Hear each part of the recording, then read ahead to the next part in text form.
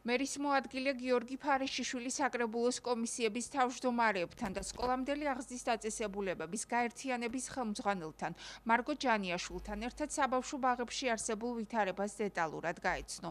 მერის მოადგილე სკოლამდელ დაწესებულებებში სამუშაო პირობებით, გათბობის სისტემით, სანიტარული ნორმების დაცვით, კვების რაციონით და სხვა საკითხებით დაინტერესდა.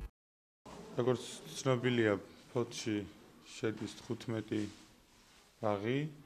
ჩვენ ძალიან დიდ პრიორიტეტს ვანიჭებთ ამ მნიშვნელობას, იქ არსებულ მდგომარეობას, ჩვენი მომავალი თაობის, ჩვენი ბავშვების ყოველდღიურობას, თუ რა პირობებში უწევთ მათ ბაღში სიარული, როგორია მათი კვების რეჟიმი, ის ადგილი, სადაც იძინებენ, როგორ თამაშობენ, რა სწავლობენ.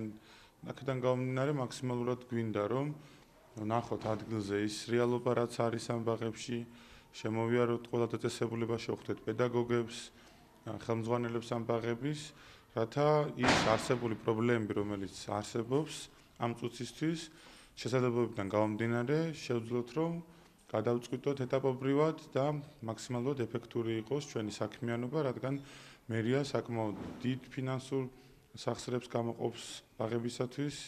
რა თქმა უნდა, ეს არ არის საკმარისი, მაგრამ ჩვენ მაქსიმალურად შევეცდებით, რომ არსებული გამოწვევები, რომელიც დგას ჩვენს წინაშე, ერთმანეთთან შეთანხმებით ძალიან ეფექტურად გადავჭრით.